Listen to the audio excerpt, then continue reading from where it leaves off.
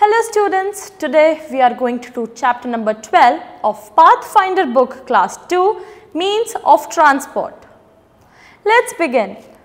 Topics to be covered: land, water and air transport, animal, human and fuel powered transport, and uses of different type of transport. Land transport. Animal powered transport are land transport. Animals pull vehicles like bullock carts, camel carts and tongas. Horses, asses, camels and oxen are used. Villages and small towns use these vehicles.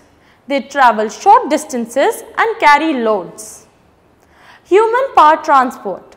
Humans power certain vehicles like bicycle and rickshaws. Bicycles, rickshaws and hand borrowed are example. People use strength to move these vehicles. Fuel powered transport.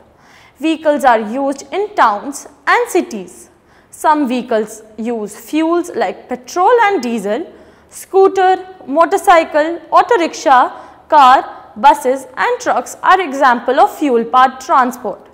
Water transport. Boats and ships are used to travel on water. Ships carry people and goods over a long distance. They start from harbour and sail into sea. Ships are a type of water transport. Air transport. Air transport is the fastest way to travel. Different type of vehicles are used for air transport like helicopters, airplanes and rockets.